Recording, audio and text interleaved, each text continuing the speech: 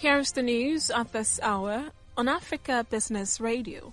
The Socio-Economic Rights and Accountability Project has asked the National Assembly to stop President Muhammadu Buhari from selling government properties to fund the 2021 budget.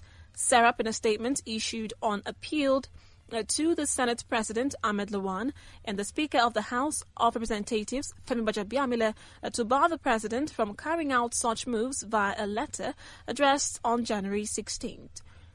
The group wants the leadership of the National Assembly to urgently review the 2021 appropriation legislation to stop the government of President Muhammadu Buhari from selling public properties to fund the 2021 budget and to identify areas in the budget to cut such as salaries and allowances for members and the presidency to make sense to address the growing level of deficit.